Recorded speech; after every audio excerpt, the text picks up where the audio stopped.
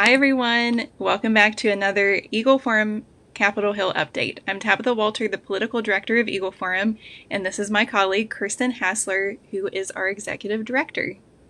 Hi everyone. As you all know, the election is only 3 months away, and all candidates are ramping up their campaign efforts. This week, presidential candidate Joe Biden released his agenda for women. This document is full of feminist policies that would erase women and dismantle the family unit. Let's dive into some of these promises. So Biden starts off by saying women, particularly women of color, have never had a fair shot in this country. This is wildly untrue. And this is a talking point that has perpetuated feminist ideologies that have created legislation like the Equal Rights Amendment. Women have actually made great advances in the home, workforce, and in society for decades.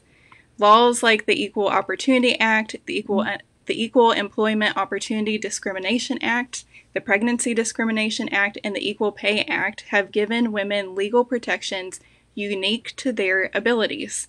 Democrats only want to further a victimhood mentality in order to create the illusion that they are championing solutions. Yes, and along those lines, Biden uses skewed data to show that there is a gender wage gap.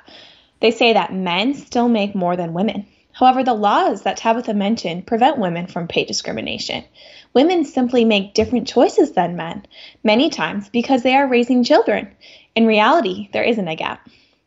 And Biden claims that this so-called problem and more women-specific issues can be addressed through the Equal Rights Amendment, which he promises to champion. In the past, he has sponsored the ERA 9 times. Even though its deadline expired in 1979, he is committed to ignoring that fact and recognizing Virginia as the 38th state needed to ratify it. If he is ignoring that rule of law, imagine how many other laws he will ignore as well. It's so true. Biden also touts his commitment to abortion rights for women. He promises to use the federal government to stop states' rights on abortion, restore funding to Planned Parenthood that they willingly withdrew from, reinstate the Mexico City policy, and restore the contraceptive mandate without religious exemptions.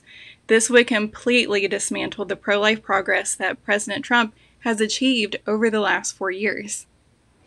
And the last item in Biden's agenda for women that we would like to highlight is his inevitable plan to put sexual orientation and gender identity and language into the nation's laws. He plans to use our taxpayer money to fund hormone therapy and transition surgeries for those with gender dysphoria. This, among other policies, would be a disservice to biological women, furthering the notion that a man can have access to any unique rights that a woman has. Yep. In reality, these policies would hurt not only women, but men and families as well. President Joe Biden would destroy the values and freedoms that we as Americans enjoy today. So thank you for tuning into our Capitol Hill update. If you have any questions about what's happening on Capitol Hill, comment below. If you want to dive deeper into these issues, please visit eagleforum.org. There you can sign up for our weekly emails and alerts, as well as our monthly Eagle Forum report that is sent directly to your mailbox. See you back next week right here at 2 p.m. Eastern. See you later.